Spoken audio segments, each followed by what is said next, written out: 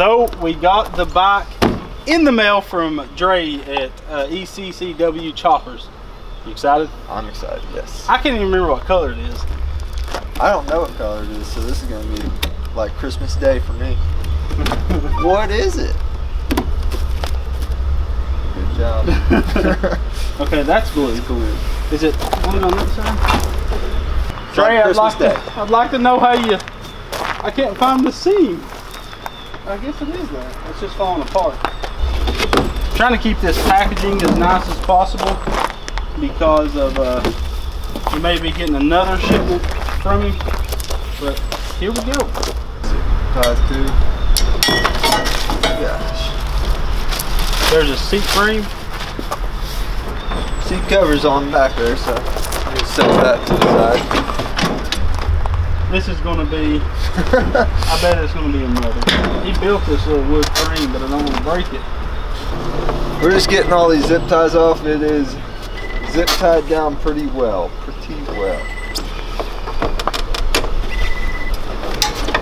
Pretty sure, Dre, you should have worked it at UPS. Come in there. Oh, I see another one. Nope, this is out. Front tire. Dre, your packaging kind of got murdered. There we go. And of course we're going to be painting these bikes, so it doesn't matter that there's a little bit of rust and flames on it. That's perfectly fine, because once we weld to it and everything, you know, of course it's not going to look as pretty. And you gotta remember, they don't make these bikes anymore, so yeah, it's kind of hard to find one like you did. You got lucky. Yeah, I for sure was lucky with my bike, because it was completely brand new, 100%. Don't really need this, but he sent it anyways. Use it for a weapon in the truck. So we're going to recover this seat.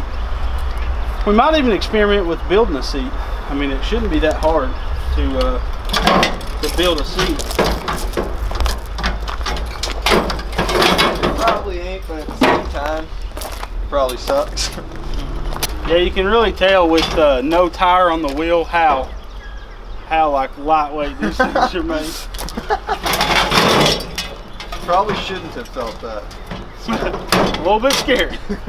There's your rear fender. Oh, look at the points. I would kind of like to try to use these as the foot pegs though. Yeah, that's what I thought about doing on mine.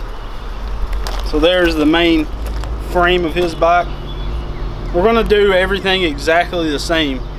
Of course, I mean, this is going to be a lot easier having it disassembled, because we'll probably go ahead and adapt this off of the forks and everything. Oh, different handlebars. Yours are rised up. Mine's pretty much straight. You sure? Yeah. Almost positive. You didn't have as many A-pagers anyways. Yeah. Another good weapon though. Yeah. I tell you, Dre, you know how to pack stuff, that's for sure. But yeah, this all should be.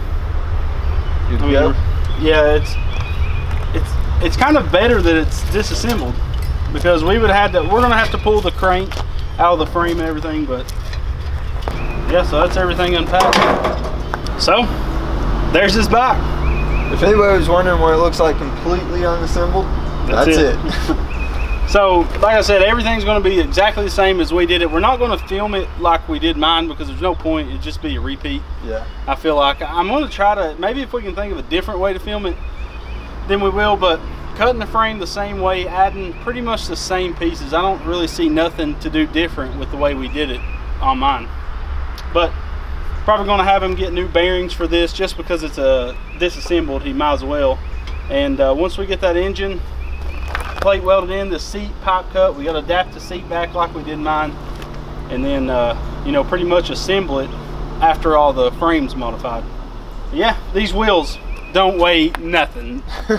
they're tin cans, that's for sure. I'd say this weighs less than maybe a pound. It's light. Yeah, it don't weigh anything, so that really really puts it in perspective that we gotta get different wheels on these things, which I have all my stuff bought. I just need to find some bearings to adapt my new wheels with my new forks, and we'll see which route Lonnie wants to go on this one. You know, we really haven't fully discussed his end game, you know, like I have. You know, I've fully thought about mine, but yeah, let us know what you think of chopper build number 2. Well, actually 3, because we are going to continue on the crusty scat.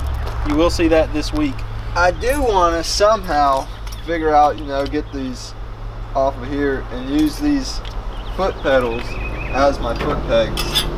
Yeah. Pick it up somewhere, but I think that'd look pretty cool. I was going to do that originally, but I didn't think it'd be far enough out. I just need to, I haven't sat on my bike, you know, with it standing up straight and really see where my feet's going to be comfortable. I don't want them too far forward. You know, of course it's a mini bike, so you're not going to be like crazy comfortable. It's mini for a reason. But one guy said, you should have stretched it. You're too big for that bike.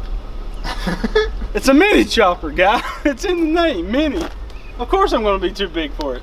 But let me know what you think of the Flamer in black. So this is going to be pretty sweet. Hopefully we can get all these worked out in the next few weeks. And going to go power sports will slow us down on this one. But we're going to get the frame all modified, and it's going to be nice. Let us know what you think. It's going to be awesome. In the comments. Then we need to go up to the Dragon. That'd be sweet. Once we have our wheels on and brakes and everything, we'll for sure go on some long hog rides and film everything. My brother lives up in the mountain, and it's a real awesome road up to his house. It's real smooth. So we definitely, once our wheels are situated and we really test everything, you know, these frames aren't the thickest of metal, so it still kind of worries me about the strength of the frames. But with additions, it should be fine. So we'll see how it goes. So guys, as always, don't forget to go Power Sports and use that discount code REDBEARDS to get all your mini chopper and go-kart needs. They have a lot of stuff that we used on my bike, so you can build about anything off of their website. And don't forget to go to Facebook and Instagram, give us a like and a follow, where you'll see pictures of stuff like this before they come out on the channel. And guys, thank you for all the support, and always come back to Red Beard's Garage. We're out.